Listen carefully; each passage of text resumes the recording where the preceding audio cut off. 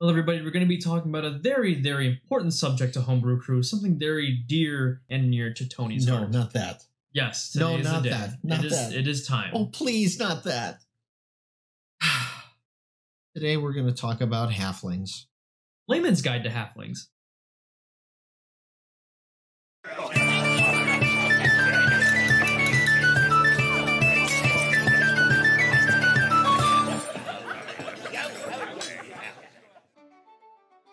Welcome to the Homebrew Crew. I'm Tony, this is Sean, and today we're going over my favoriteest subject ever.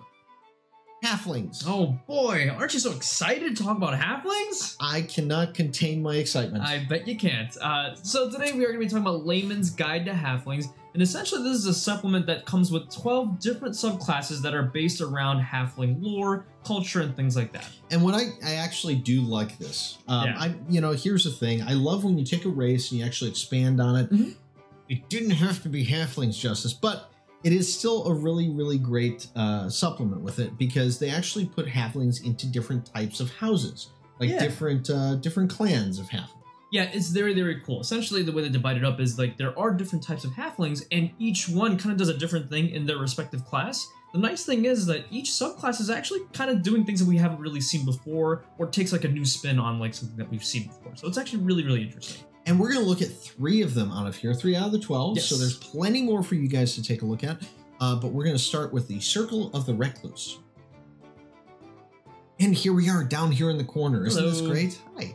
Okay, so the Circle of the Recluse. This is the Druid subclass in this. And it's the Druid that doesn't want to have to deal with anybody. He moved to the forest to be away from everybody else. Yeah, if you don't pick the hermit background, you're going to be playing this class wrong. But no, it's a very cool druid circle. Essentially, you're going to be focusing on kind of capitalizing on that difficult terrain feature.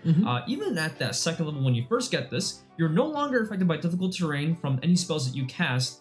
It's really, really cool. And the nice thing is, any creature that enters that difficult terrain is actually going to take some damage equal to your wisdom modifier, minimum of 1. Kind of a neat thing to see somebody doing something with terrain. I know the rangers try. But this one actually does pretty well with it. For sure. You also get natural deterrence at 6th level, which is kind of an interesting thing. It's a very interesting feature because it kind of doesn't really go along with the other features, but it's still really neat. Essentially, you command this tiny beast or plant. You're kind of casting a command spell on it to basically do your bidding as best as it can, but you're kind of implanting a spell on that creature, and it's going to go and do whatever you say as best as it can, and then it just kind of triggers a spell. Right. The one thing I do say that this kind of works with is if you think of this as the theme of a druid that wants to keep everybody away, it's just kind of like, okay, hey, little spider, go on over there and cast firebolt. I don't necessarily want people near me. This is the 6-foot away quarantine druid. Right. Yeah, this druid will do very well during our time. So congratulations. Now, you do get Thicket Sower as well, and this is kind of an interesting one, too, because this is all about hindering enemies and all that, too. It's more with the terrain. Really, really like this one. So you get to make this 10-foot cube within a 30-foot radius, and you can kind of make this difficult terrain, but it acts as half cover for you and your buddies, and it actually gets bigger as you level up, and you can use it as many times equal to your wisdom modifier. It's kind of neat. And then the last one here is Master of the Hidden Nest. Now, I really like this one. Yeah, essentially this is kind of encapsulating on your skill on difficult terrain. So whenever you're in difficult terrain, either from that thicket from earlier or from a spell that you cast, you're invisible, gain immunity to being restrained and being knocked prone, your movement speed increases by 10, and you gain a climb speed. This literally, to me, is the druid hiding in the bushes. Yeah, this is like, you can't see me. Go away. No, just go away. Like that kind of thing. And as far as halflings go, it's not that bad. Of course. And the one thing I do like about this subclass, it's a very nice defensive option if you want to play the druid. It is. Because that difficult terrain is going to slow down your enemies, it's going to deal a little bit of damage, but it's also going to possibly protect you and your friends from taking hits. So it's actually a really nice defensive subclass. And let's admire the artwork here. Oh, yeah. I mean, the druid really with the speaks for spiders itself. and the coffee mug. I work with somebody that looked just like probably. that. We all probably do. So now we're going to just kind of scroll down and go into our next one here too. And this is the epitome of the reason why I have a problem with halflings. Exactly. This is the Way of the Rabbit's Foot Monistic tradition. Yeah. This is the monk. And of course, it wasn't bad enough that we made a video about how to kill a monk, which you can actually view on our channel. But it's going to combine the peskiness of a monk plus that lucky feature of a halfling and kind of turn up the dial to 10. Even at that 3rd level, when you first get this class, whenever you or a friendly creature within 30 feet rolls a d20, can spend a reaction and 3 key points to roll a second die. Great, so it's spreading now. Yeah. So the luck feature that they get is just spreading to anybody that they want. Right, yeah, exactly. So no need to get that lucky feat. That's fine. They lose those key points. That means less flurry of blows for me. That's fine with that. But you also get Wheel Keeper at 6th level here, and this is manipulating the good and the bad with things, which is kind of neat. Interesting feature. So whenever you actually crit, instead of doing that extra damage, you can actually gain a key point. Simple. Fair. Yeah, I actually think that one's pretty fair. I mean, as far as key points go and getting them back and resting this, that, whatever, not bad. And then the Aura of the Luck Thief, though. This is kind of cool just because of the radius that it does. Right. So basically, you're so good at manipulating luck now that you're able to either negate blessings in your area, meaning nobody in that 30-foot range has advantage. Right. Or you could ward against misfortune where they can't get disadvantage. Yeah, and it's actually a really important note. It says creatures, not allies or enemies. Right. So you kind of have to be careful when you're projecting this aura. Remember that if you try to decide that like no one around your area can have advantage, your buddies are not going to be able to have advantage either. But I like this because it's balanced in that regard. Right. And it's a cool feature too. It's nothing too crazy. You still have to spend key points to actually do it, and there's a nice balance involved. Now, if you really want to spend key points, this last ability is for you. This is nuts. So for 10 key points, you can Calamity Breach. Yeah, so essentially when you spend the 10 key points, whenever a creature you see makes an attack, skill check, or saving throw, when you use this feature, you can change that outcome of the roll to a 1.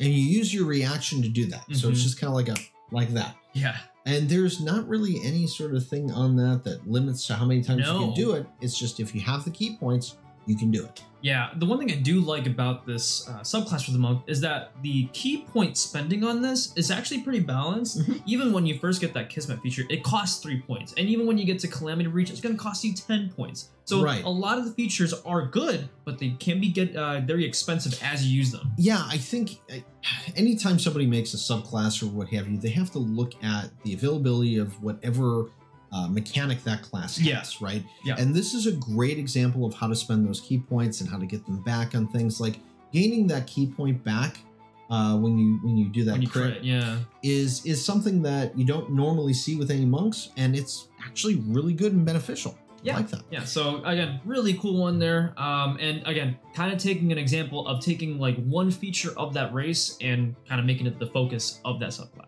Now, this last one that we're going to look at here is kind of the David and Goliath kind of thing. Yeah, very much so. I've noticed in my years of DMing, you don't necessarily get somebody who uses a sling.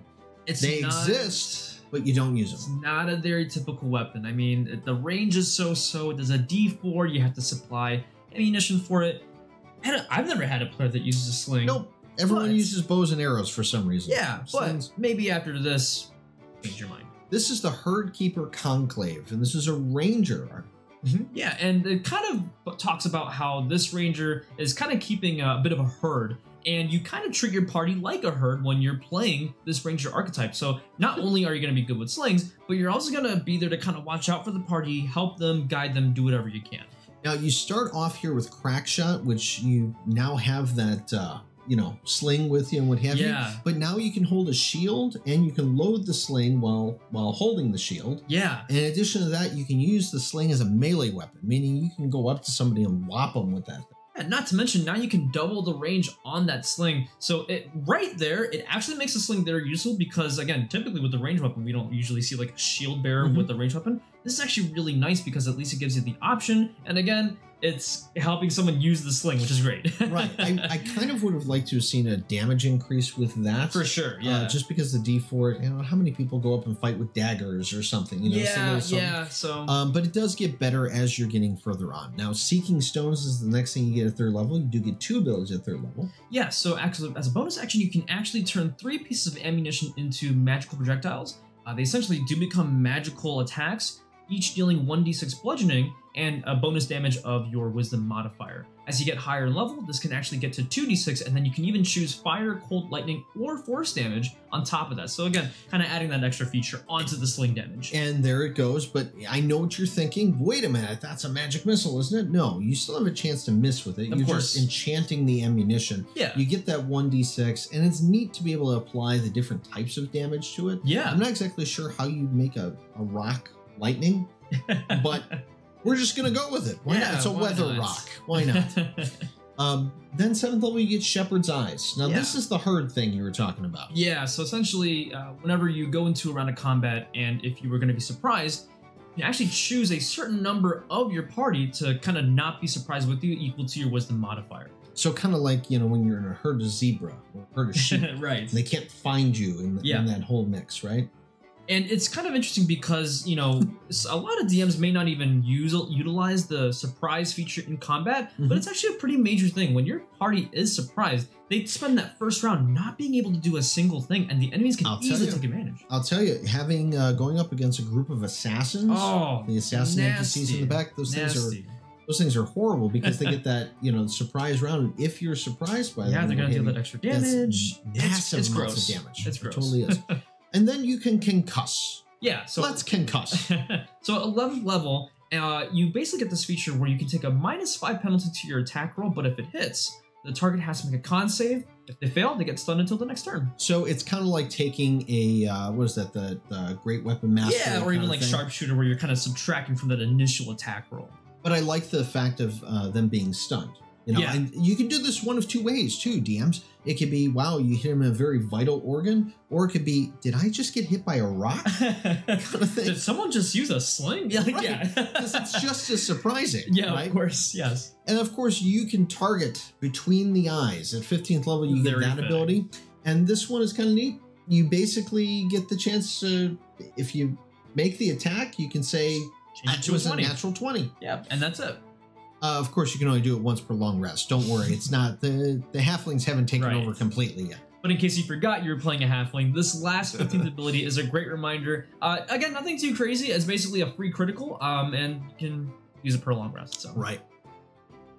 Now, I really, saying that I don't care for halflings is one thing, but I really do like the style of this whole thing. It's got great artwork in it. Some great classes in there. In fact, there's like a hedge wizard. There's ones that I wanted to bring up that Sean wouldn't let me bring up, but they are really, really cool. And this is definitely something to go ahead and check out there. Again, this is A Layman's Guide to Halflings by Justice Mercer. You can find this on DMSGUILD. I don't remember the price of it, but it is very affordable and very, very awesome. Yeah, and that's a lot coming from Tony himself. But yeah, I really do like this one as well. There's a lot of heart that they put into the supplement. The artwork is really nice, and a lot of the subclasses that you will find here are very well balanced and very well themed. So I wanted to take this opportunity to thank all of our Patreons out there who are still supporting us through all of this COVID stuff. Yes, and all these people. We really appreciate you guys, and thanks to our new Patreon, Ron Zolman. Very nice of you to join us. Thank you so much, Ron, and welcome to the Homebrew crew. And of course, if you do want to make sure that you're caught up with all of our videos, be sure to hit subscribe down there and hit the bell. You're going to get a notification as soon as you get a new video up. That's right. And remember, the best campaigns are always the ones that are homebrewed and not always include halflings, but this one's okay. So until next time, keep brewing.